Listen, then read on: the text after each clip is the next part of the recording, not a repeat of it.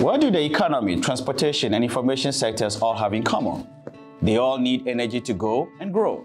That's why our energy engineers leave ready to tackle a range of pressing problems that are critical to society. Penn State was one of the top universities that offered an energy engineering program, and so that's the reason that I applied to Penn State.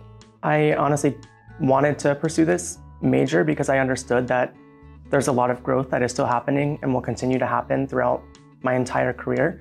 In energy engineering, you will learn the processes for meeting our energy needs while simultaneously shaping an energy path for a carbon-neutral future.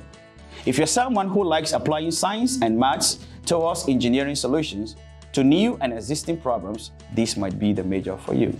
A degree in energy engineering provides you with a broad overview while also a niche understanding of what it means to be an energy engineer. The topic's quite vast, energy engineering, right? It's traditional fuels, petroleum. A good energy engineer should understand all forms of energy, how to utilize them responsibly. It's that combination of the applications of various engineering disciplines to a concentrated topic.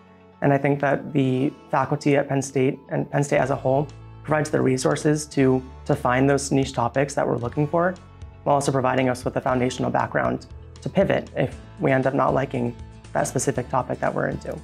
Our program, which is the nation's first ABET-accredited energy engineering program, prepares students to be successful leaders in advancing the technology and management of energy.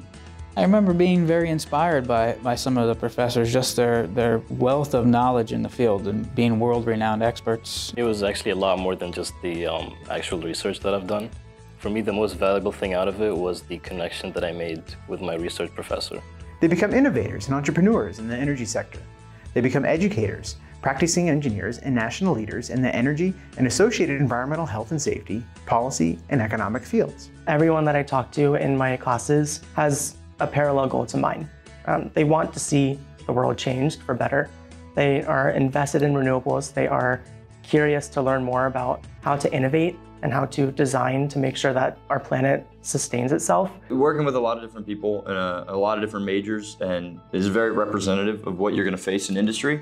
These programs give a very in-depth exposure to what the real world looks like in terms of career paths, energy development, and opportunities for growth as a student and professional. You'll start by building foundational knowledge in math, chemistry, and physics, and then more advanced topics like thermodynamics and fluid mechanics, and then apply that knowledge to specific topics in energy engineering, such as solar, wind and hydropower, bio and other fuels, and hydrogen and fuel cells. A career in energy engineering might lead you to improving battery technology in electric vehicles.